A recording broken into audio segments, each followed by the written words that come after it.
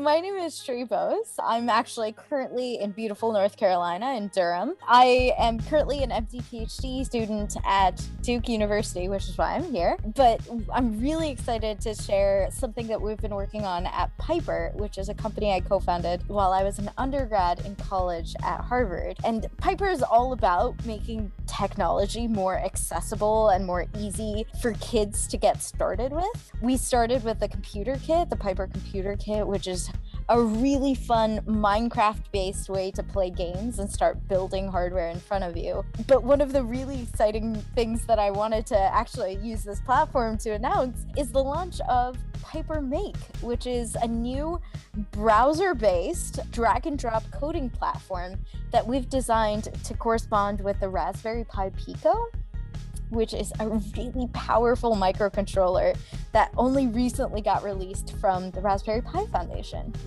And so we've created this entire interface around the Raspberry Pi Pico. And so I would love to just give you a sneak peek at what we've created. So this is make.playpiper.com.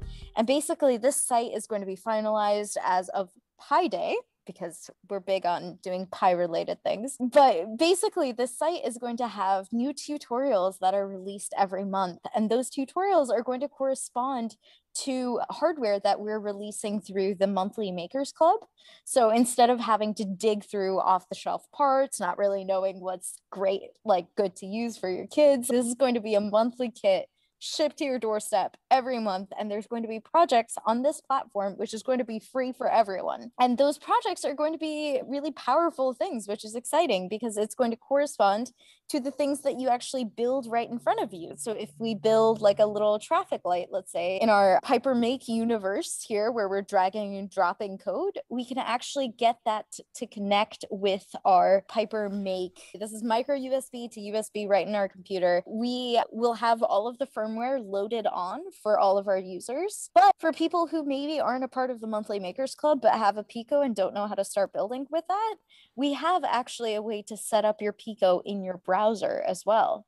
So this platform is going to be accessible to anybody who wants to get started with their Raspberry Pi Pico. We'll load up code onto your Pico. We've set this up so that you can actually see, if you're just looking to get a sense of how drag and drop code translates into Python, you can look at that down here. You can look at the digital view and get a sense of what the Pico's pins look like. And all of this is basically meant to interface with the hardware in really cool, powerful ways, which is what Piper is all about. This is using Google Blockly. So all of the drag and drop codes that you would use with Google Blockly, you could do functions. We actually have an extended starter pack, which comes with 3 different sensors: a temperature sensor, color sensor, and an ultrasonic rangefinder. We have all of those things loaded up in here. But yeah, why reinvent the wheel? Google Blockly is a fantastic way to get started with coding. And so we just wanted to marry those two worlds to make Pico really accessible through using Google Blockly. And this is the first platform that does that.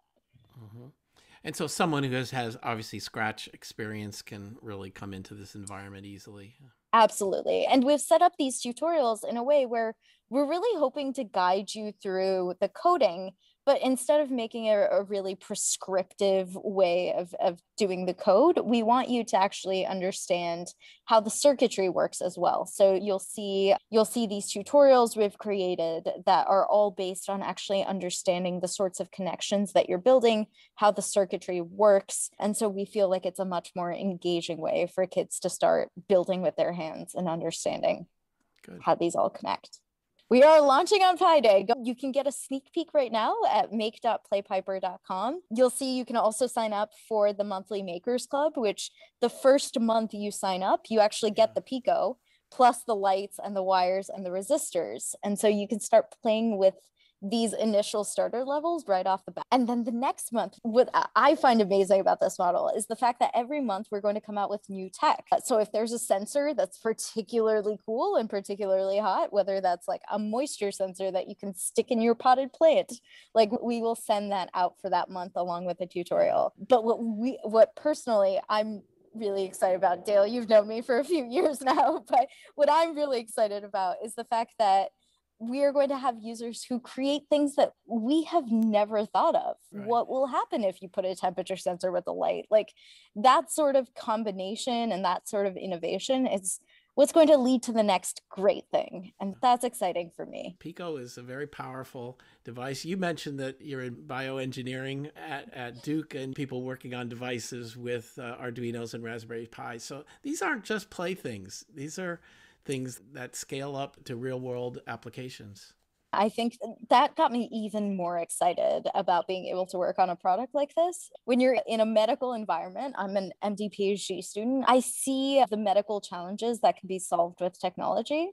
So getting kids started, getting them to a point where they understand that these things can be coded and can be used in ways to solve really big problems, to create the next ventilator for hospitals that are overwhelmed, that sort of thing can change the world. What's going to be your ongoing role with Piper?